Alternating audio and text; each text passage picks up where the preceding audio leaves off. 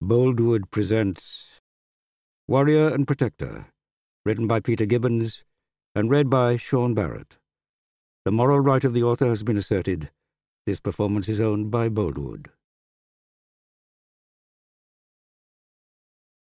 Byrthnoth, Mathalod, Bord Hafenod, Wandawakna Isk, Wodum Malda, Ire and Anrad, Ageaf him Answar. Hearst thou, Solida, what this folk saith? Ye will add yao to Gafol Garas Silan, Atrin Ord, an elder's word. Beornoth made a speech, raised his shield, waved his slender ash spear, spoke in words angry and resolute, gave him back an answer. Do you hear, seafarer, what these people say? They are willing to give you spears as tribute, deadly point and tested swords. An excerpt from the Battle of Maldon, an Anglo-Saxon poem written to celebrate the battle fought at Maldon in 991 A.D. Prologue, 989 A.D.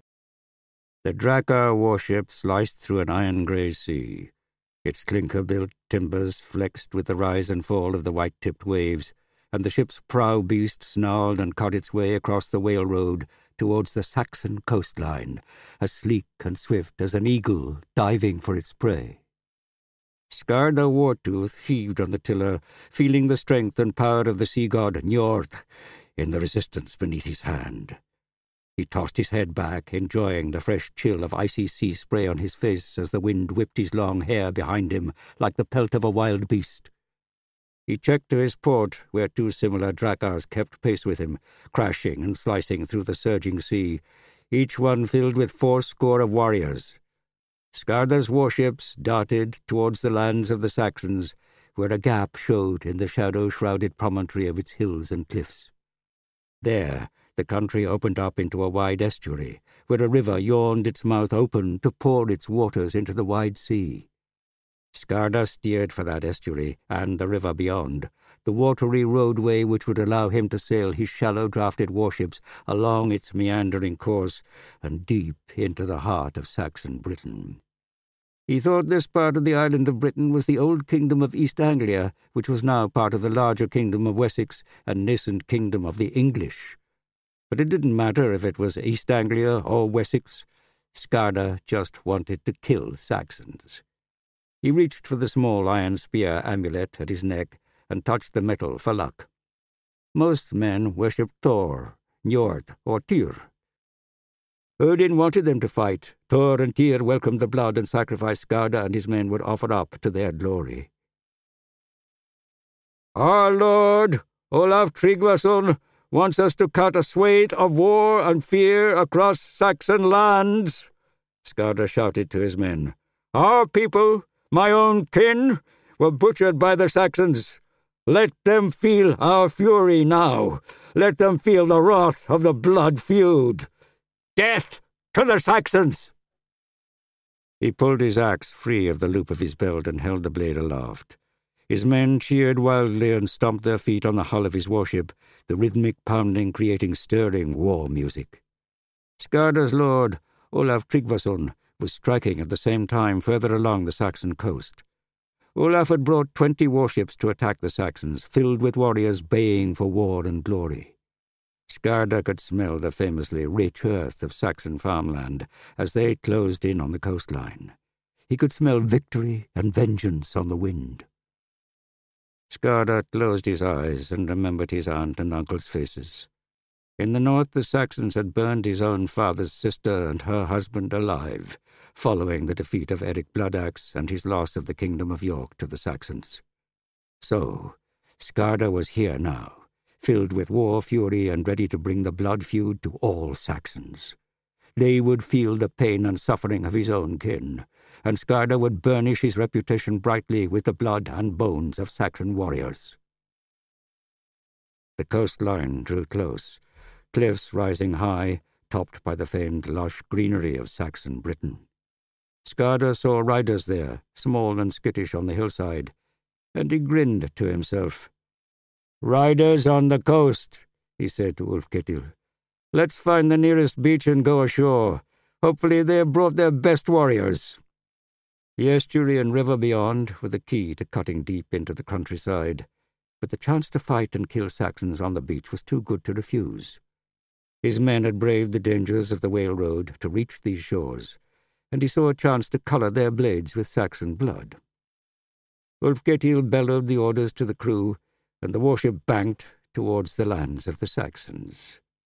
Skarde turned and watched with satisfaction as his other warships made the same manoeuvre, making a sweep and following his lead like birds dipping and swooping as one flock in the sky. The wind whipped in the sails, and he felt the power of the sea beneath his hand again as his calloused palm gripped the tiller. It warmed his heart. The gods were with him. Njord gave him calm seas, and he knew Odin itched for blood and souls just as much as he did. The golden sands of a Saxon beach rose into view beyond the rise and fall of the swell. Skarde raced towards it, watching the enemy horsemen pick their way down the hillside, spears and helmets glinting in the early spring sun. Ulfketil had the sail lowered, and the men withdrew the timber plugs from the holes along the ship's side and made ready the long oars, removing them from their deck hooks and sliding them into place. Flatnose clashed his axe on a shield to beat time, and the oarsmen gave a clipped roar at each long pull.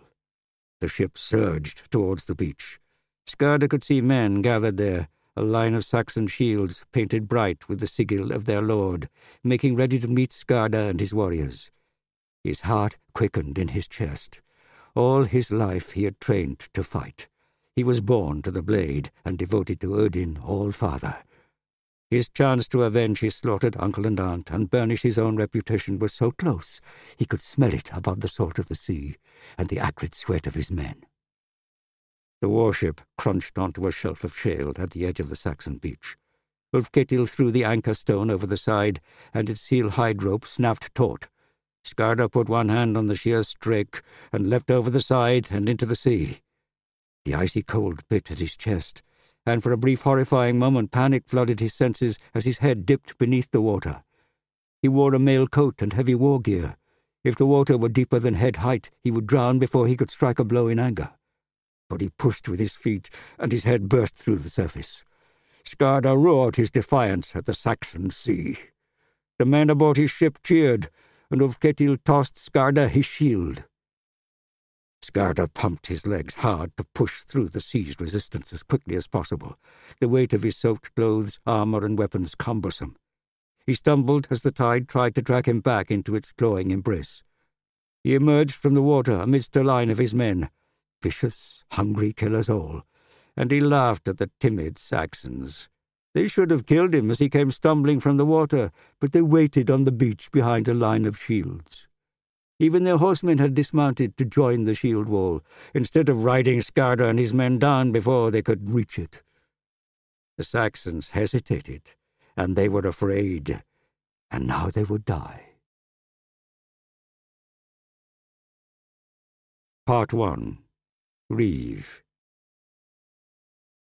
Chapter 1. Masterless warriors occupied Offa's Crag, a band of that lost caste of men cursed to drift across the country as outlaws and sellswords.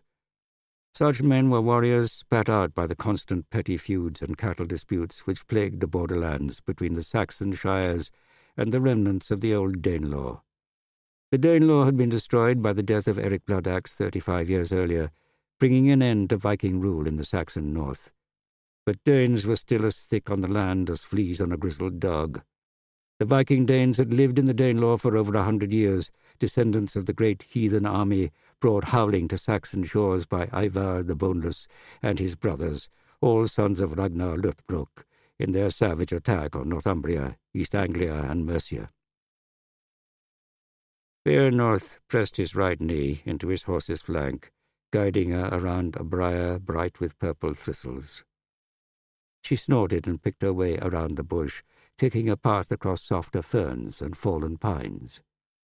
The mare was small and slow, too old to be riding up to the summit of the high valley which rose steeply from the glistening waters of the River Mersey. Offa's Crag sat high and dark in Cheshire, a newly created shire nestled in the borderlands between Northumbria, Mercia, and Gwynedd. Beornoth saw the crag through a break in the pine trees ahead, its grey stone flecked with white rock, jutting and prominent against the brown and green hue of the hillside. In the old days, they had said the crag was the lair of a mountain Eotun, a monster who would sneak out of his high fastness in the night to terrorize the farm and village folk. The only monsters up there now were the masterless men, brutal, desperate warriors looking for silver, food, women, and ale. Beornoth did not know how many of the brigands there were, just that armed men had ransacked farms and stolen cattle, and that a shepherd had seen them marching for Offa's Crag. They were a ragged band of thieves and killers, and it was Beornoth's responsibility to bring them to justice.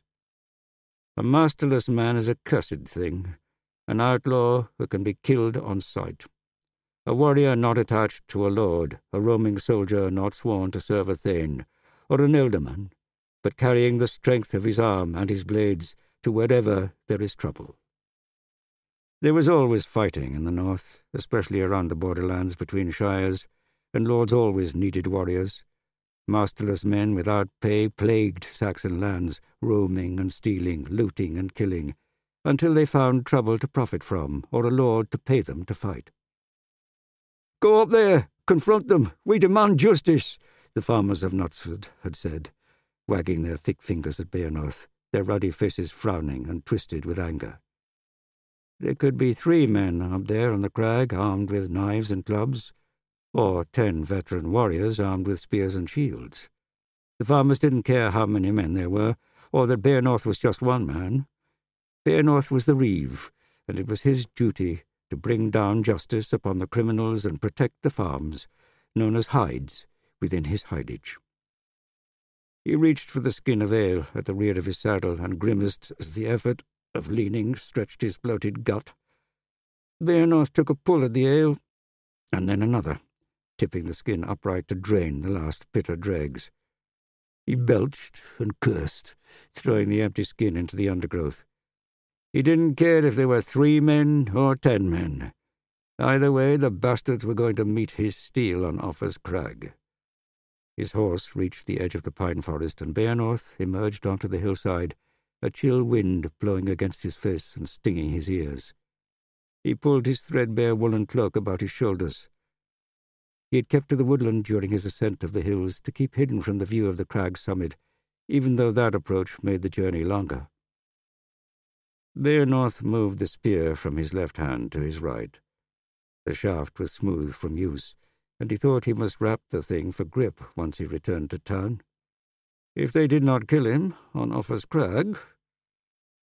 He could hear men's voices, the sound of laughter and chatter travelling on the wind. Those sounds told of men lolling and comfortable in their safety, bellies no doubt full of stolen beef and hands warming at a fire, telling each other old war stories and laughing at the weak farmers they had robbed, unaware that the farmers had come for the local reeve, Beornoth, to ask him for justice. He slid off the horse's back, and she curled her lip at him, snorting a gush of foul breath into his face. Beornoth produced an ale belch and blew its foulness at the horse in return. He would leave the poor nag here. Riding her up onto the crag would just make the masterless men laugh. Beornoth was too big to ride her. His legs jutted out around the sides of her flanks, and she was not a war horse. If he still had his old horse, he would have ridden the brute up the hillside and charged them. He wondered where he was now. Old Beornoth. That was a horse. A beautiful, big, brave animal, trained for war. Beornoth would snap his teeth at enemy faces and crush men with his heavy hooves, a horse fit for a warlord. Beornoth rested the spear against his nag's flank and tightened the straps of his breastplate. It was just a chest and belly covering of hard-baked leather, not proper armour, not like a Byrne mail coat, but it still offered some protection against a spear or knife thrust. He untied the dented and misshapen half-helm from the saddle and pushed it onto his head. It was tight, and the rim dug into his forehead, so he raised his eyebrows several times to loosen the fit. It was a terrible helmet, and he had no leather liner to sit beneath it for comfort, but it was better than no helmet at all.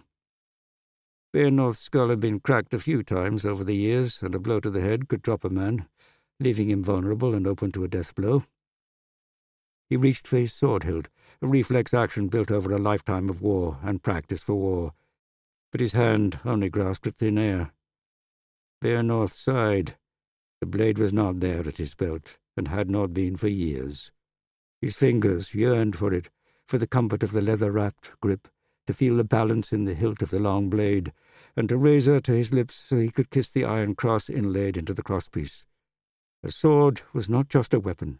It was a warning to an enemy. It said that the wielder was a wealthy warrior made rich through war skill and the blood of his enemies. It warned men that the wielder was a killer, and they should be wary of him.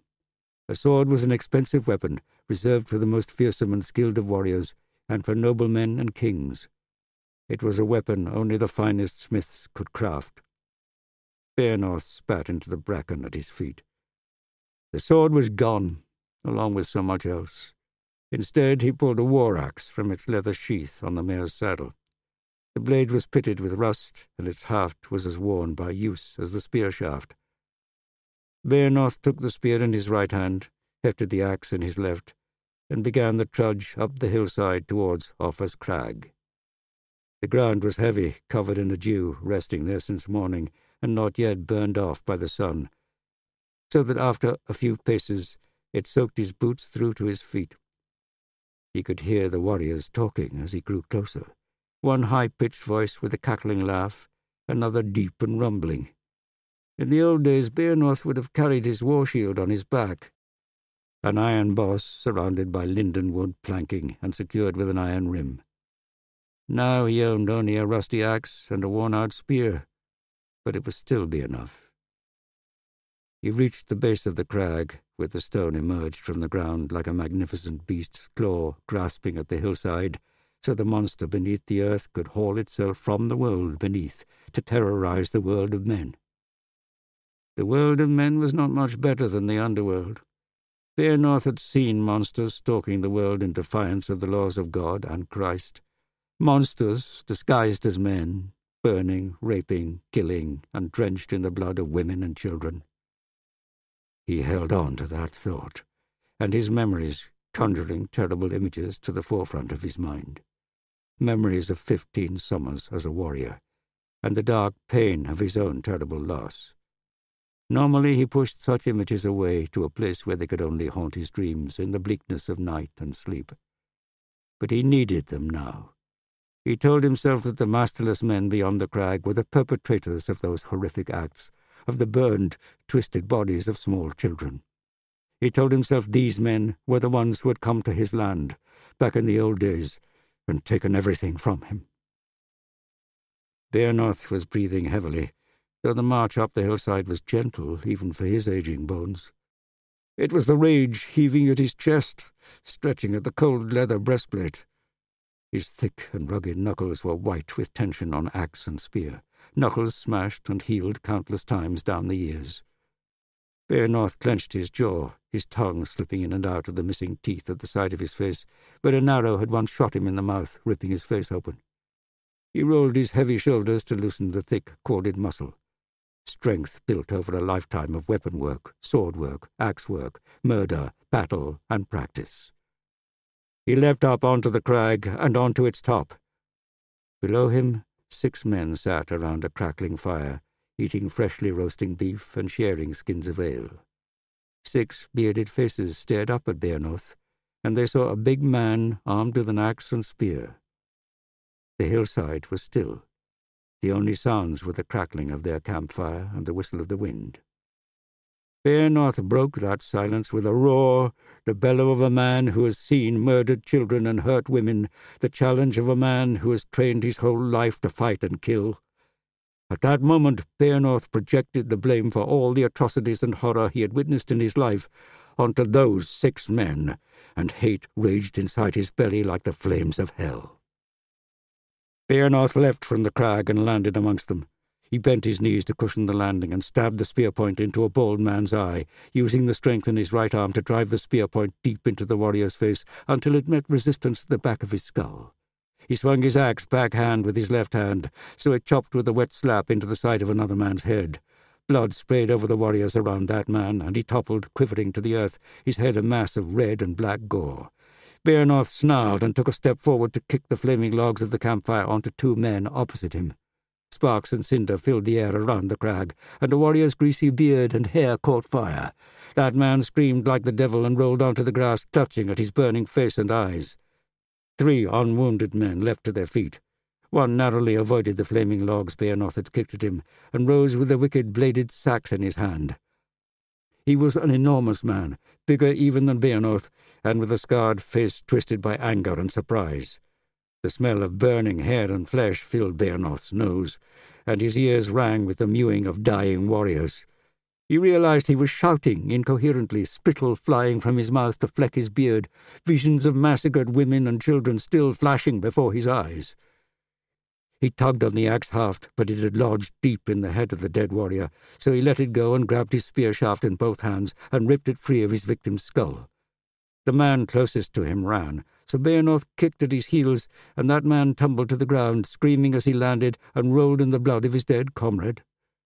The big man charged at Beornoth, so he cracked him across the nose with the shaft of his spear and kneed the warrior in the groin.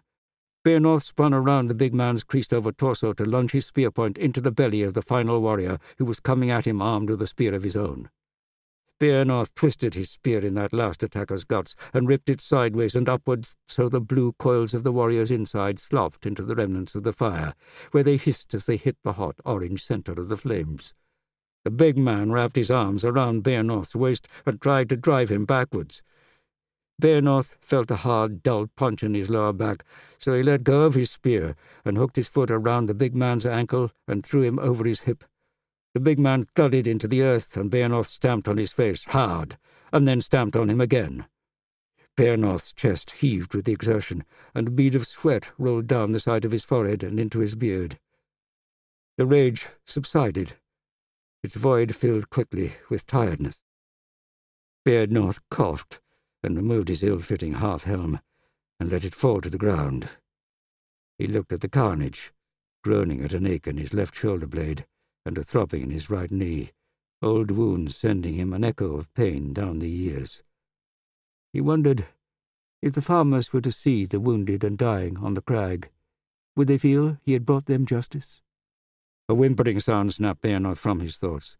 The man he had tripped was crawling on all fours, like a pig trying to escape the butcher. Beornoth stepped over the big, unconscious man and bent to pick up the haft of his axe where it protruded from the head of the dead warrior. He put his foot on that corpse's chest and yanked it free, the blade making a sucking sound as it tore free of brain and skull. He rested the axe on his shoulder and picked his way amongst the dead and dying, moving to the crawling man. Please, Lord, don't kill me," said the warrior, spinning to lie on his back and raising his hands. "I'm not a lord," said Beornoth. "Not any more, anyway." "You don't need to kill me," said the man, blubbering. Tears rolled down his cheeks, tracing lines across the filth of his face. A bubble of snot formed in one of his nostrils. "I'll go away. I'll never come back. We didn't mean to take the cows, or—" Beornoth grunted as he brought the axe down over his shoulder, both hands on the haft for maximum force, and slammed the blade into the man's chest. Bones crunched, and a spurt of dark blood sprayed from the man's mouth as he died mid-sentence.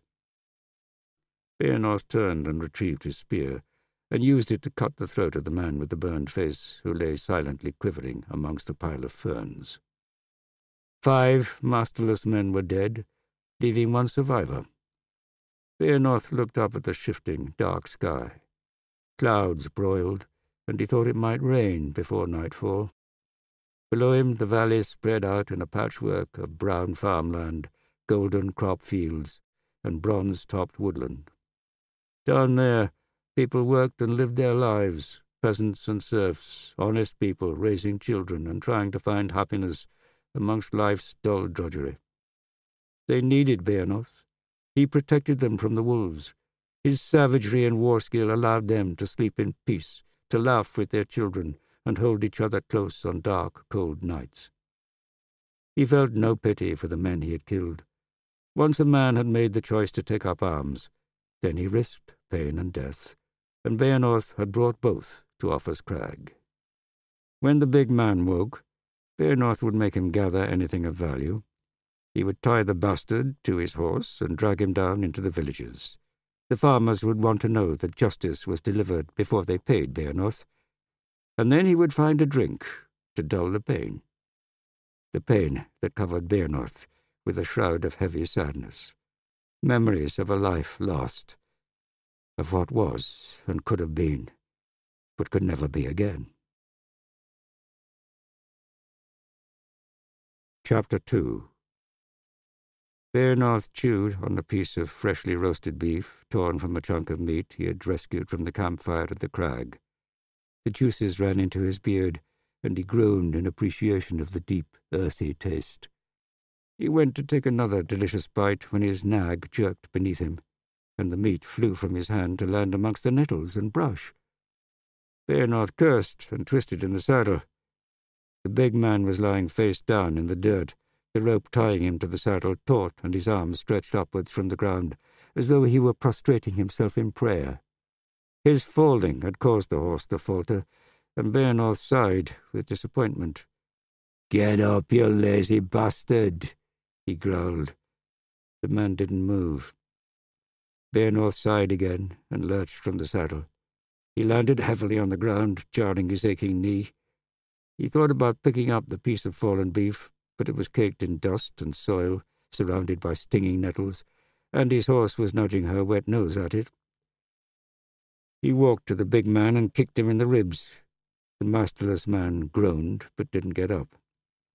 Beornoth clenched his teeth and shook his head. He tucked his boot onto the man's shoulder and flipped him onto his side, the sack on his back clanking as its iron contents shifted position. His belly and thighs were filthy with the dirt and muck of the hillside and forest floor, his whole torso streaked with red blood and long weeping grazes, which was no surprise to Beornoth, because he had dragged the man, naked, behind his horse for most of the afternoon, with a bundled cloak strapped to his back. The cloak was filled with weapons and anything of value Beornoth had stripped from the dead at the crag. The big man's eyes opened into slits, and he spat dirt and grass from his mouth. He looked at Beornoth from the corners of his eyes, without turning his head. "Either get up and walk, or I'll cut your stinking throat and leave you here for the animals," said Beornoth. What ale?" the big man said, his voice rasping and little more than a whisper. "There's no ale for dead men. Get up, brigand. I won't say it again." "For a warrior, lord." "You're no warrior. You're a masterless, sellsword bastard." Beornoth reached to his back and grasped the handle of the sax he had stripped from the big man. It was a fine weapon, well made and sheathed in a beautifully patterned scabbard, which hung from the rear of his belt by two thongs. "I am a warrior. I fought at Prestonbrook, in the front ranks." Beornoth let go of his blade. He crouched, coming closer to the man and wincing at the pain in his knee as he did so. "Don't lie to me. I was at Prestonbrook." "I don't lie, lord. I was with Quickchelm's men. He was the Thane in Fernbridge." "Very well. If you were there, tell me, why did the Danes lose that day?" "A big brute of a man drove a wedge of our warriors into their lines and broke them. Then our horsemen charged from the flank and rolled them up," said the big man, and coughed up a goblet of dusty phlegm into the dirt. Beornoth nodded and scratched at his beard. The man spoke the truth. Beornoth knew, because he was the man who had led that wedge through the Viking shield wall. A formidable line of overlapped shields, held firm by spear and sword. The Danes, long-haired, tattooed warriors, snarled and bayed, desperate to shove their sharp blades into his flesh and to spill his blood. "A grim day," said Beornoth. He reached around to his back and took a small skin of water from where it hung over his shoulder. He handed it to the big man, who sucked it down in great gulps and nodded his thanks. Beornoth stood and felt a throbbing in his side. He checked it with his palm, and it came away bloody. The big man had cut him when they had grappled at the crag. He had felt a blow there at the time, but hadn't realized it was a blade. So many wounds over the years, it was hard to tell punch from stab sometimes. Beornoth had often suffered a dull thud in the heat and frenzy of battle, and not realized the severity of the wound until afterwards. He had suffered a spear wound in his thigh that day at Preston Brook, and an axe haft had cracked him across the face, swelling his cheekbone. So many fights down over the years, too many cuts and rends in his flesh to remember. They came back to him as flashes of pain, of days lying in bed or in fields, bleeding and sweating with fever. Often such memories were accompanied by visions of lost friends, the ones who had not been as lucky as he. Those visions would plague Beornoth's nights as vivid dreams. An old mate from the shield wall, carved open by an unforgiving enemy, or a boyhood friend seeping his lifeblood into a shadowed battlefield. "Wolf here is my name," the big man said. Beornoth ignored him and took the waterskin back. He made sure the knotted cloak was secure on Wulfhere's back. He could sell the weapons in town, and the profits would keep him in ale, at least for a while. The big man heaved himself to standing, grunting under the weight of the sack, and held up his tied wrists to Beornoth, looking from the rope to Beornoth and back again. "Please, Lord, for a veteran fallen on hard times." Beornoth mounted his nag and stroked her ear, and nudged her on towards the village. The rope behind him snapped taut, yanking Wulfhere forwards. "Don't fall again," Beornoth growled at him without looking back. The village of Knutsford was a collection of wattled buildings, topped by thatch in various stages of repair, from newly woven thatch shining bright gold under the afternoon sun, to deep grey, mottled, rotting thatch, which was a haven for rats and lice. Knutsford was a village centred on a ford crossing a wide river which cut through the valley basin. The village boasted a blacksmith, a merchant, a tavern, and a meeting hall. It served as the central gathering place for the surrounding farms in the valley. Beornoth rode his mare into the central square, which was little more than a patch of ground trodden by countless horses and wagons to impacted mud in between two lines of buildings. At the centre of the square was a raised timber platform used for announcements and such. The clip-clop of his mare on the hard-packed earth road into the village caused curious faces to emerge from doorways, and bodies slunk from lanes and alleys, curious to see who had arrived in their village. Beornoth ignored them. He was aware of bearded faces staring at him, whispering, and of local women pointing and cackling at Wulfhere's nakedness. It was here at Knutsford where the farmers had appealed to Beornoth to bring justice to the masterless men who had attacked farms in the valley, and now he brought the proof of that justice for payment. He looked across at the tavern, a wide building with black timber structural beams showing through the wattle walls, and small shuttered windows. He licked his lips, thirsty for the ale he planned to sup once they paid him. Enough ale to dull his memories, enough to send him into a dreamless, drunken sleep. "The Reaver's returned!" A shout went up from across the square, and 3 men approached, striding confidently with thumbs tucked in wide belts. "I told you he would punish them, didn't I?" said a round-faced man with curly red hair. "You did, Genwulf, I'll give you that," said another. This man was short and rotund, with a black beard and a bald head. Beornoth slid from his horse and untied the rope from the saddle. The wound at his back stretched, and Beornoth grunted at the pain. Wulfhere dropped to his knees in the mud, and the metal-filled cloak on his back clanked. "Is this one of them?" said the short man. Beornoth untied the cloak from Wulfhere's back and dropped it at the feet of Genwulf the merchant. It opened to reveal a collection of daggers, a short antler-handled sax, a spearhead, and 2 rusting cloak-pins. Genwulf grinned and itched at his belly. "Must have been 6 of them, judging by these weapons," he said, and whistled. "And you on your own, Beor?" "How much for all of it?" asked Beornoth. Except this." He bent and picked up the sax. It was a fine weapon, and the antler handle made a comfortable grip. Cenwulf sucked at his teeth and shook his head. "Half a pound of silver?" Beornoth sighed and pointed at Wulfhere. "I could let him go. Let him loose in the square.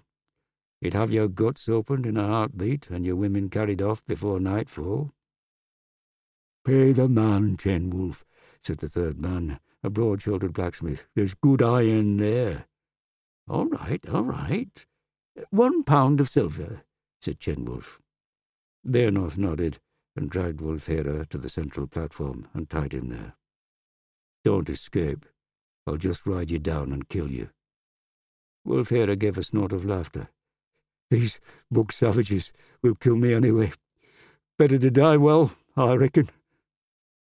He was right, and Beornoth knew it. The villagers would call the farmers in from the hides around the valley, and they would hang Wulfhere in the square for all to gape at him as he choked and dangled on the rope. It was no way for a warrior to die, especially one who had bled for his people and fought the fearsome Danes at Preston Brook. If any man knew how it felt to fall on hard times, it was Beornoth. Wulfhere had lost his way somewhere in his life. Perhaps his lord had died in battle with an enemy, forcing Wulfhere to flee. Perhaps the son had inherited from his father and looked upon Wulfhere with ill favour. There were a multitude of reasons for a warrior to lose his master, his ring-giver, and become an outlaw, a man living outside of the structure of Saxon life. Cenwulf held out a small leather purse. Beornoth took it, and the jangle of the hacked-up pieces of silver within made his stomach rumble with the promise of food, and his mouth water at the prospect of ale. A rumbling sound coming from the west interrupted his reverie, like thunder rolling down the valley before a violent storm. "Horsemen," said the blacksmith. The 3 villagers all looked at Beornoth. He shrugged, not having any idea who was approaching. Just in case, Beornoth went to his mare and pulled his axe free of its sheath and tucked it into his belt, and he grabbed his spear. He turned to stand in the centre of the square. The sound of thunder grew louder, and Beornoth felt its thrum beneath his boots. A troop of 10 horsemen cantered around the bend in the village main street and reined in before the central platform, their mounts snorting and throwing up clods of hardened earth. One man wore a shining helmet chased with fur and a thick wool cloak with a stole of fox fur at his neck. He had a sword strapped to his waist, and a war shield hung from the saddle of his monstrous war-horse. Beornoth straightened his back. He knew the man. The villagers bowed their heads to the warrior and his men. Beornoth did not. "Beornoth!" shouted the richly dressed warrior, his voice deep and full. "Ealdorman Aethelhelm," said Beornoth. "Still at blade work?" "Always, lord." "Who is this?"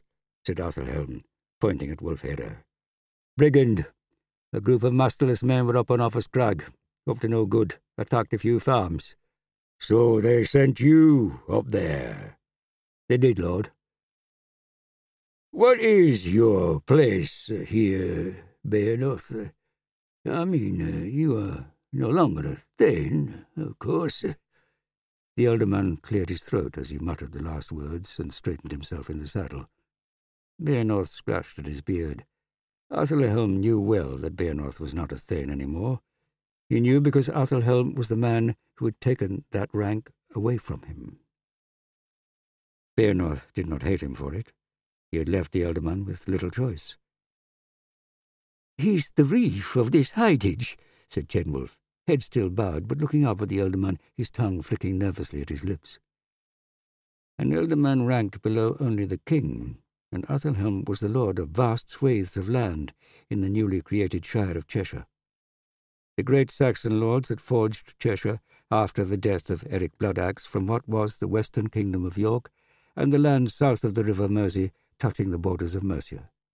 A lowly man like Cenwulf, without rank, might only get to address a mighty lord such as Aethelhelm once in his life, if he was lucky. Cenwulf was not about to allow that opportunity to slip by. "How many hides in this hidage?" asked Aethelhelm, 10 hides, lord. Good farms, all of them. Athelhelm looked at Beornoth, and for a moment Beornoth thought he saw a look of sadness pass across the elder man's face. Athelhelm had fought the Danes for as long as Beornoth, which was to say that he had been fighting from the time he was old enough to hold a sword steady. The elder man would remember Beornoth as he was, in the old days, and Beornoth saw pity written across Athelhelm's face. Beornoth sniffed and met his gaze. He remembered himself as Athelhelm would remember him, garbed in a fine chain-mail byrnie, helmet gleaming and a long cloak streaming behind him as he galloped along on a war-horse, bright sword drawn and ready to strike. Beornoth had been a lord of war, a thegn, and men had called him lord, in those days long ago. How many masterless men were up there? A few, Beornoth shrugged. That means 2, said a young warrior, tall and slim, who sat astride a beautiful grey mare.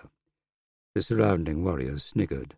The young warrior had golden hair tied back with a strip of woven leather, and he wore a byrnie mailcoat polished to a burnished shine.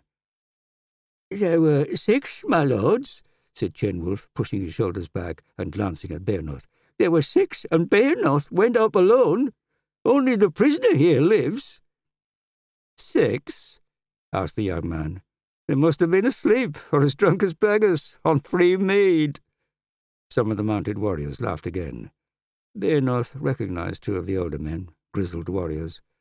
They did not laugh at the jest. Only the younger warriors chuckled along.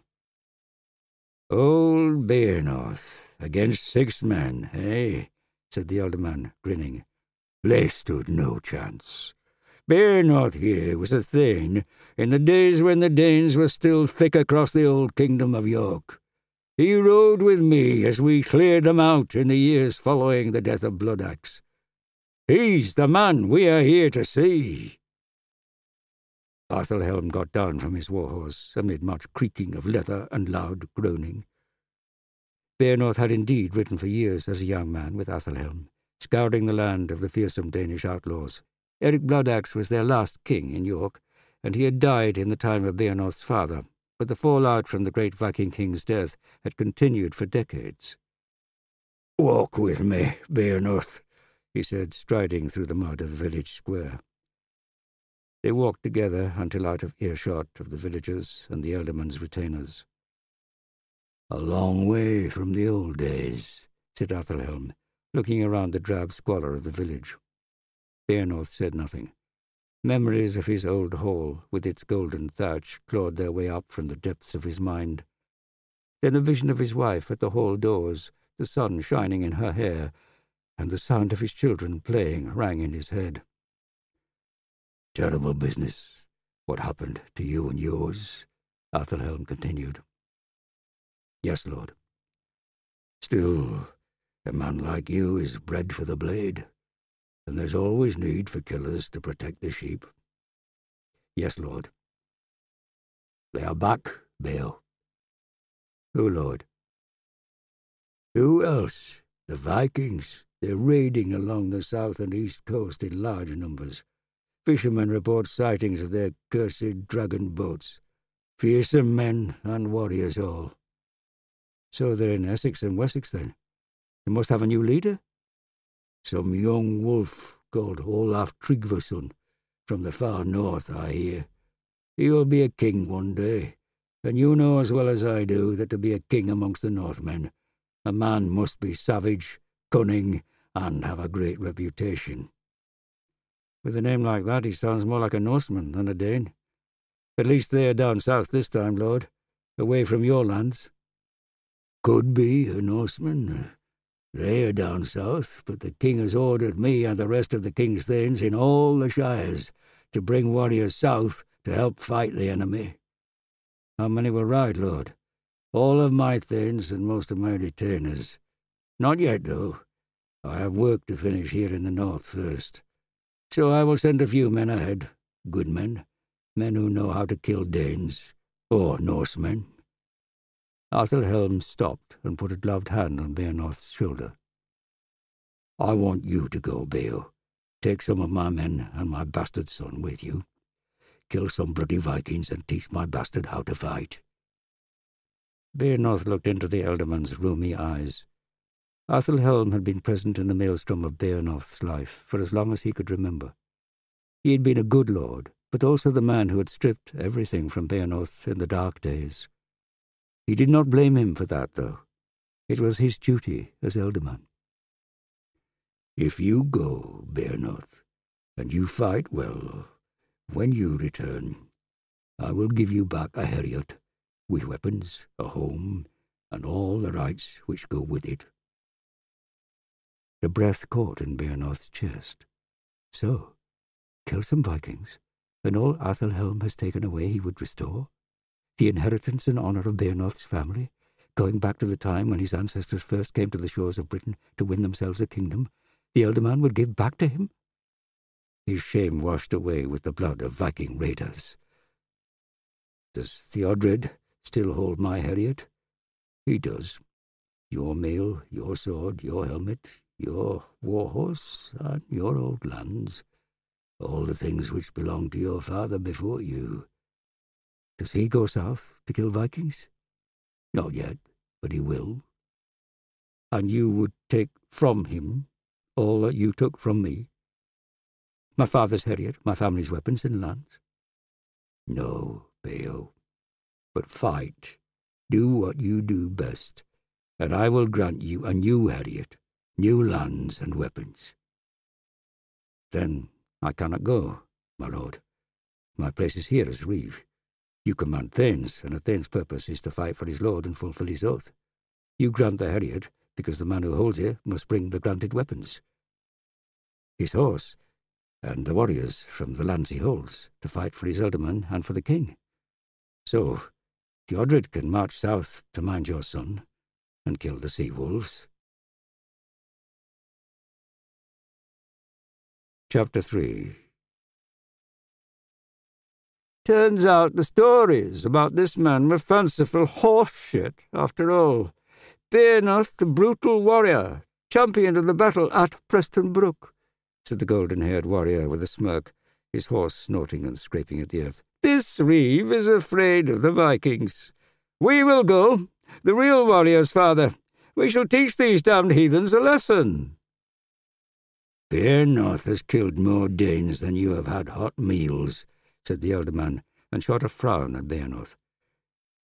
"I can't force you, and you should be careful turning down my offer with your prideful tongue. I am an elderman, and I can force you if I choose. Don't let pride impede a chance to redeem yourself. The people down south need your sword. These are raiding Vikings, hungry for war. They come with vengeance in their hearts for the death of Erik Bloodaxe and the many Dane and Norse farmers killed in the purges that followed.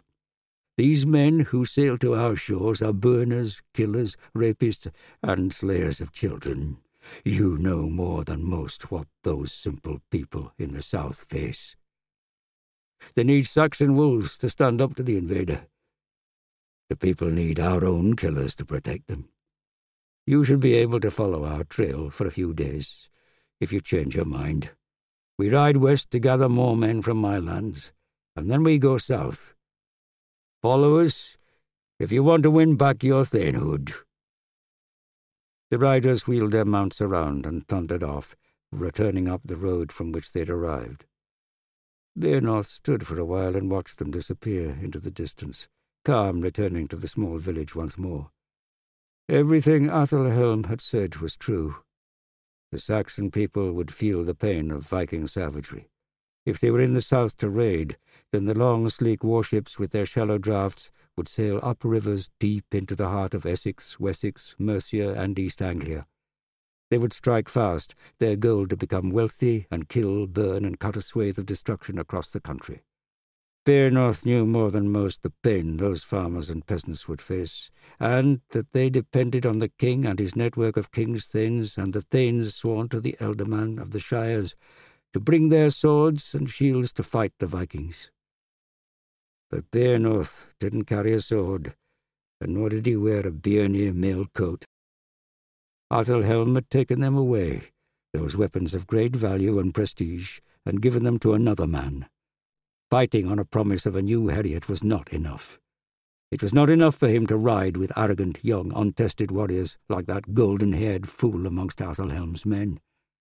Beornoth imagined the pleasure in teaching that pup how to fight, rather than Athelhelm's bastard. Hours of strength, training, and weapons drills until he wept from the pain. Ealdorman Athelhelm's men were all well armed and well mounted, and Beornoth would go to war, carrying his rusting axe and old spear, and riding a nag too small for his hulking frame. They were the household troops of an ealdorman, and therefore ranked higher than a reeve. He might have fallen far, but Beornoth would be damned if he would take orders and allow himself to be mocked by a gaggle of snot-nosed bastards. "Is there war? Are the Danes returned?" asked Chenwulf, a cracking nervousness in his voice. "There's always war. The Danes will always return," said Beornoth, his voice harsher than he intended. He turned his back on Chenwulf and winced at a stabbing pain in the small of his back. Beornoth strode towards the tavern. He needed to get his wound dressed, but, more importantly, he needed a drink. His belly was sour, churning and twisting around Athelhelm's offer. Kill some Norsemen, and the ealdorman would attempt to make good all that he had taken away. It sounded so simple. These new Vikings, fresh from their harsh northern homes, would be pagan Odin worshippers, men who longed to die a glorious death in battle, hungry men looking for silver and glory and to please their gods with blood. For them, war was their pathway to their heavenly hall in Valhalla. They fought prepared to die, craving glorious death in combat, death in battle being the only way of securing their place in the feasting halls of their gods. Beornoth had fought such men before, and it was no simple matter. The Danes in the Kingdom of York were mostly Christians, having lived in Britain for generations, where over time they had learned to follow the one true God. The Christian religion had softened them,